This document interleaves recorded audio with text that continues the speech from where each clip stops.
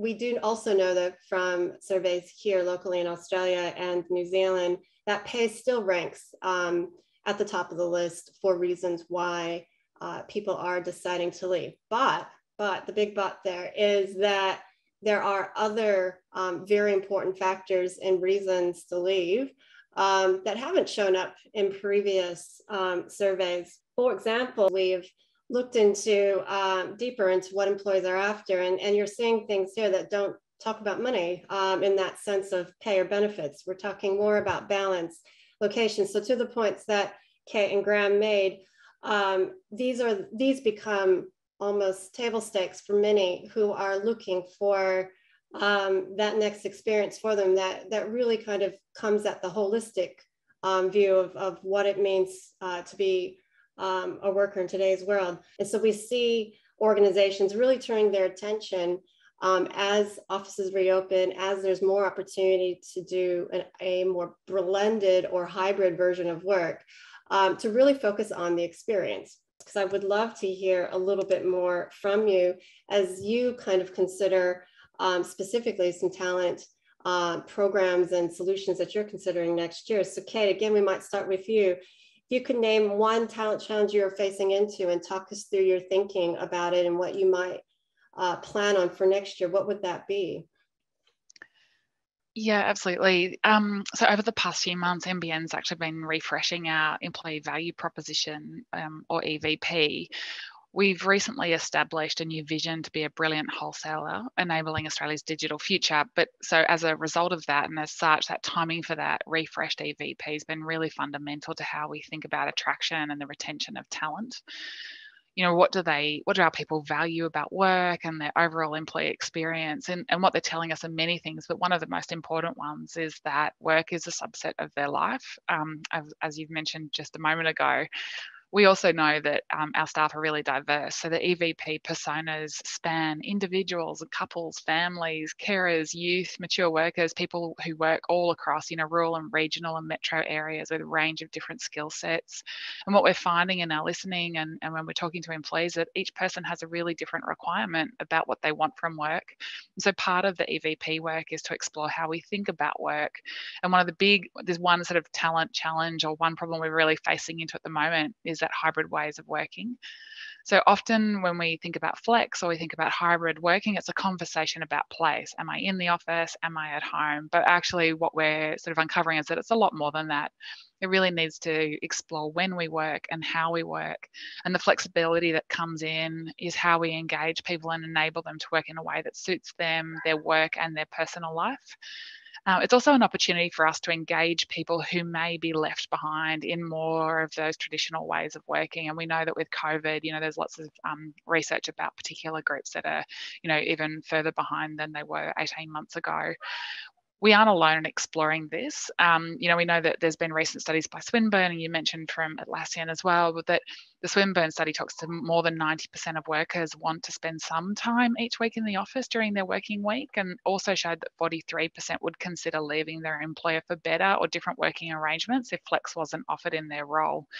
So it's a really front and centre talent issue and challenge for us. So what we're doing at NBN is we're testing and learning. Right at the moment, we've got a series of these hybrid working pilots in play. And the consensus from those is that there is value in having time in the office. People want to come together with purpose and they want to collaborate.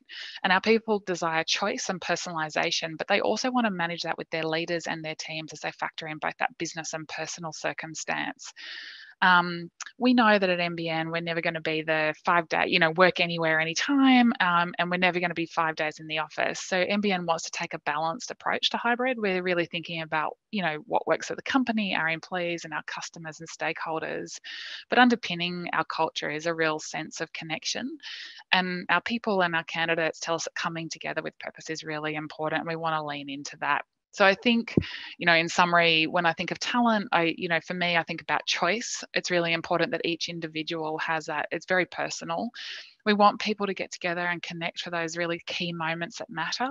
And we want employees and our leaders to have rich conversations about what will work for them, their families, their wellbeing and their needs, but also importantly, what can NBN do to support them in those goals? And I think that's a really interesting talent opportunity that we've got in front of us as well. Thanks. Oh, thanks for that, Kate. That was awesome. And I think again resonates with so many. There isn't a shortage, I think, of discussion and ideas about what hybrid Yeah. would really mean, and there are many flavors of it. But I think that was a great summary of what it could be. I think it's evolving as well. We know that what we might set up soon in the short term might change and evolve again and again. And so, it'll be interesting watching lots of companies with how they adapt over the next year or two with this space. That's right, absolutely. And I think you summed it up well. I think the test and learn mentality is a great tip for everybody on today's webinar. Maybe over to you, James. I think that what would be great to hear from you is, whilst your candidates have largely come through your service as a result of an employer decision, are you noticing any trends on what they expect from their perspective in their next role? Yeah, absolutely seeing some trends. So the first one, and we work with a lot of our customers, and I referenced the importance of redeployment and internal mobility before. And so we love to coin the phrase that talent needs to be seen as renewable, not replaceable. And so this whole let's restructure and actually rehire, and the idea that talent is going to be more scarce, harder to get from the external market, is actually driving activity there. So we spend a lot of time talking to customers about the fact that actually do your level best to retain the talent in the first place. But to your question, when the people come through our services and they have been outplaced as a result of restructuring, it's often a wake-up call for them. A lot of them haven't seen it coming, have been with organizations for a long period of time. And so one of the number one things on their list is what's available in my new employer when it comes to upskilling and reskilling. Do they take care of career pathways? Are they aware of the fact that they're going to be consciously informing me about what skills they value and need in the future, and then give me the pathways and the learning opportunities to be able to acquire those skills and stay with the organization? So I think the big trend is, if there's not a component to upskilling and reskilling, the people we're dealing with will actually second guess whether that's the right employer for them. And final point I'll make on this is there's a big difference between upskilling and reskilling. And so without going into the depths of the definition, but upskilling is, in my view, characterized by putting a stake in the ground for where the organization's headed and saying these are the skills that we really value, and then providing always on learning opportunities for those people with a growth mindset to acquire those skills over time. Reskilling is much more targeted. It's where there is a group of individuals that might no longer be required, or that skill set is not going to be required within a certain time frame, and you're investing much more heavily and in a much more intense time frame to take people from an existing role to a new role. And those roles are ring-fenced and available for the people to move into. Otherwise, the ROI, or return on investment, of reskilling is not there. So thinking carefully about what your organization wants to do, upskilling, reskilling is critical, but then think about what is relevant for your workforce, and the start point for that comes from good workforce analytics. Thanks for that, James. And I think that is a great distinction. And I'm sure we could spend hours on it. And we are going to get to skills. We can see how skills are so central to the discussion about this particular topic of the Great Resignation, both a solution, but also clearly could be a driving issue for why people leave, as you say.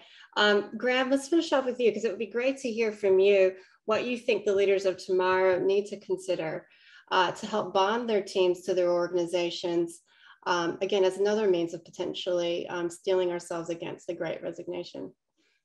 Thanks, Cynthia.